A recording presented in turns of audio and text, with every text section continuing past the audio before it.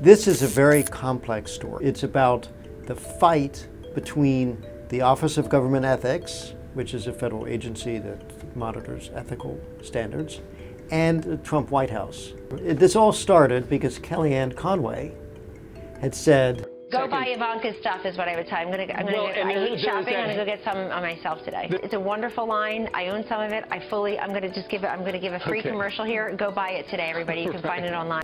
And that got the Office of Government Ethics involved. So they sent a letter. In the response, the White House ethics officer, he wrote and said something along the lines of that many of the OGE's regulations do not apply to the Executive Office of the President. And that was a very broad statement. I said it was mitigated by a footnote that referred only to White House staff.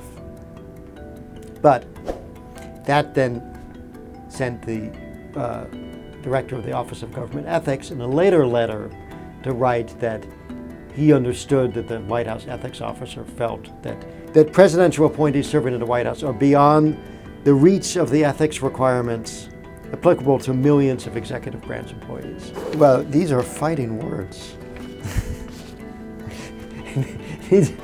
These are like total insults from one person to another. The big issue is there's a regulation that allows the Office of Government Ethics to make inquiries about what's going on in the White House. And so the subtext of the conversation between the two officials is that the White House was laying the groundwork for a moment when it could say, we don't have to answer your questions anymore. That's the hole in the donut. You know, at the Fact Checker, we're not inclined to offer a ruling. It's one of those situations where you cannot simply say one person is right or one person is wrong. You can see why the White House would be very upset at the way the director of the Office of Government Ethics interpreted their statement.